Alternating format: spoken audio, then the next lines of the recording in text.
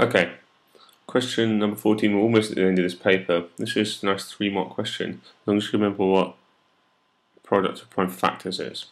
Well, I teach this by drawing a tree. There's lots of different ways of doing it. I teach this by drawing a tree and breaking 48 up using multiplication.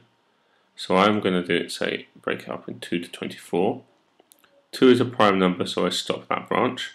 This now can be split up into 2 and 12.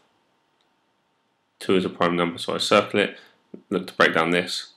3 and 4. 3 is a prime number, so I stop, but I can break 4 up into 2 and 2. And then I stop because I get to the end. Once I get to primes on the end of my tree, I stop. So I can write out that 48 is 2 times 2 times 2 times 2 times 3. So it's 2 times 2 times 2 times 2 times 3. And I can check that on my calculator. But we want it in index form. So actually, 48 is equal to 2 to the power of, well, there's 4 of them, 4 times 3. And that's my answer there.